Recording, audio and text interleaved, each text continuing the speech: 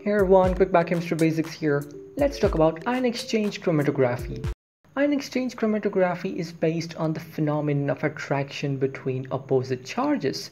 The stationary phase is selected such that it has a particular charge and attracts the sample molecules with the opposite charge. The stationary phase is also known as the ion exchanger.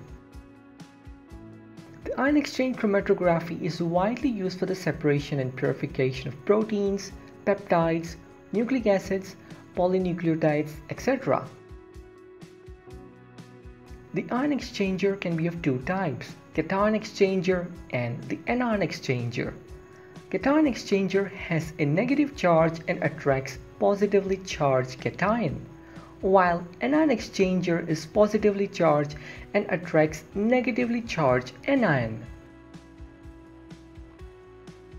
Different functional groups such as carboxyl, carboxymethyl, sulfo, sulfomethyl, etc. can be used as a cation exchanger.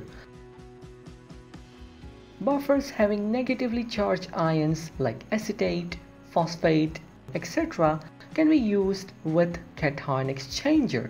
On the other hand, functional groups like aminoethyl, trimethyl aminoethyl, etc. can be used as anion exchanger. The buffers used with anion exchanger has a positive charge, for example, tris buffer. Let's try to understand the separation of proteins with ion exchange chromatography. At isoelectric pH, the net charge on the protein is zero. That is, proteins have equal number of positive and negative charge. If the pH is shifted 1 unit above the isoelectric pH, then the protein will have net negative charge. And if the pH is shifted 1 unit below the isoelectric pH, then the protein will have net positive charge.